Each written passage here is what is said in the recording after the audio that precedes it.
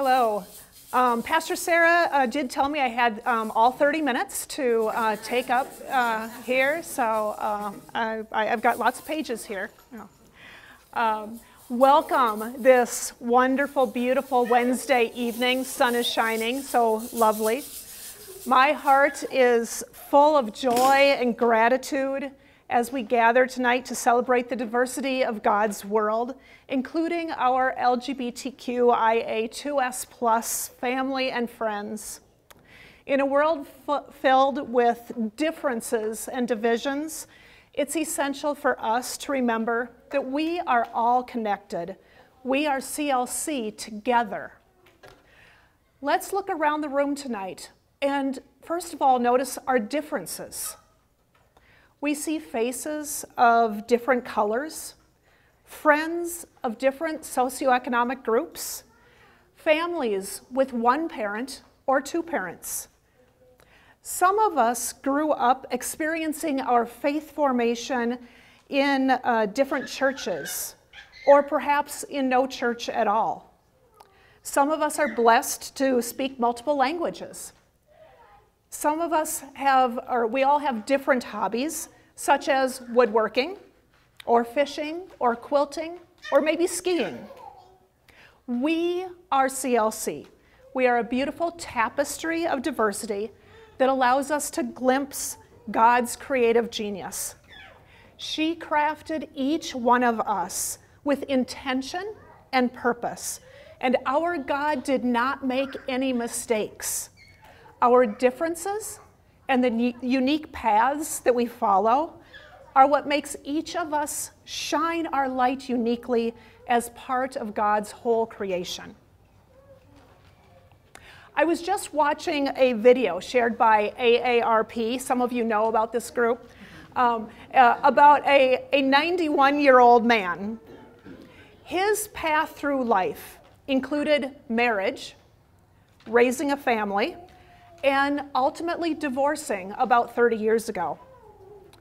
During COVID, he was sorting through pictures, his photo album and stuff from his youth, and he came across precious memories of his first love, his male best friend. The emotions he experienced while looking at those pictures stirred his heart all these years later, and at 88 years old, he came out of the closet, finally admitting to himself and to his family that he is gay. Can you imagine? He is happier now that he is living his true, authentic life than he has ever been before. This is how it is with some of our closest family and friends. When they come to the realization that they are on a different path than they had planned, and they start living their authentic and God-given life, their light shines brighter and brighter. Our family paths twist and turn in unexpected ways. We may be blessed with an unexpected child, or we may lose one that we didn't get to love for long enough. We start by planning that straightforward career path, only to discover that the goals we thought we wanted were not right for us after all, and turning another direction becomes the best option. In our family, childhood dreams of a princess marrying a prince are coming true. Well, almost.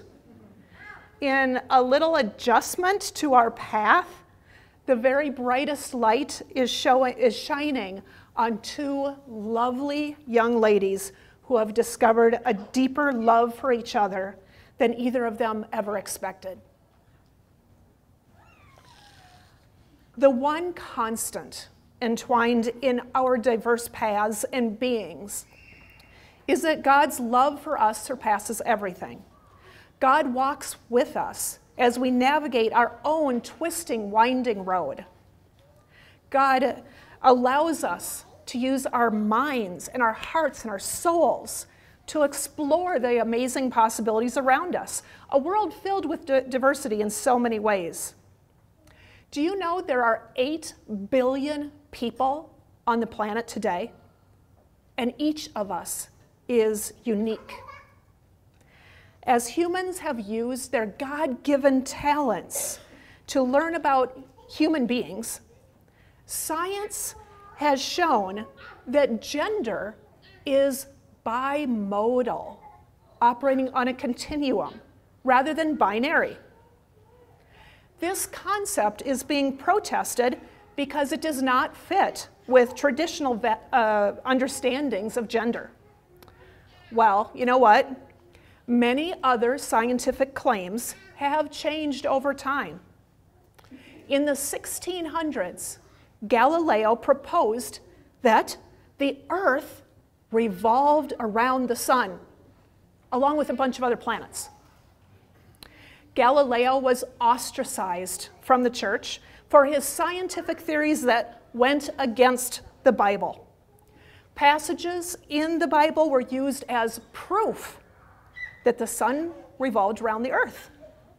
His books were banned. Does that sound familiar?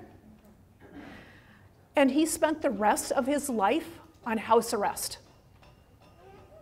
It wasn't until 1992 that Pope John Paul II apologized for the actions of the church against the science that Galileo presented. Our understanding of the world around us changes every year as we learn new things. Our Bible isn't wrong, but it was not meant to be a scientific journal. Using it as one is our own failing. Our understanding of the gender spectrum is still incomplete.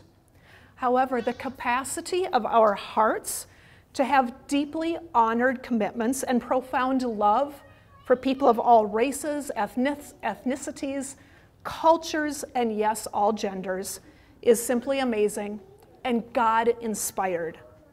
If God loves all, so can we. Imagine a world where we truly embrace the paths and the beauty of LGBTQIA2S+ individuals and celebrate their contributions to our communities and our congregations. Imagine a world where we come together, not despite our differences, but because of them, to learn from them. It is in the celebration of our diversity that we truly honor the God who created us. Just as a kaleidoscope is filled with different shapes and colors that come together to form a magnificent pattern, so too do we, as God's diverse children, create a masterpiece when we unite. But celebrating diversity is not merely a passive act. We can't just sit back and say, yes, it's fine, I love everyone, and they are all welcome here. It requires intentional effort and a willingness to step out of our comfort zones. We must be willing to listen to each other's stories, like Jana's and Will's and all the others whom we are praying for tonight, to learn from each other and to appreciate the experiences of our neighbors, family, and friends. We must be committed to standing against injustice, discrimination, and prejudice in all its forms, including both homophobia and transphobia. In doing so, we follow the example of Jesus Christ, who walked this earth as the ultimate embodiment of love and acceptance. Jesus reached out to the marginalized, the outcasts, the oppressed, breaking down the walls that society has built. He taught us to love our neighbors as ourselves, regardless of their sexual orientation or gender identity. This year at CLC, we will be finding ways to learn about other people's experiences. I encourage you to take the opportunities that we're going to present to listen and to learn. As our Lenten experiences taught us this year, asking questions and listening has never been more important. Remember, we are one.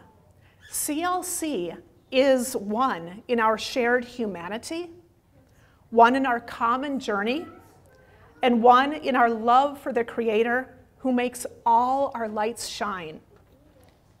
Let us work together to make Christ Lutheran our faith home filled with the Holy Spirit who motivates us to celebrate each other, breaking down barriers, and building a world where all are valued and cherished. Let's make our light shine so brightly that others can see their way out of the dark. May God bless you abundantly, and let all the children of God know that they are loved. Amen.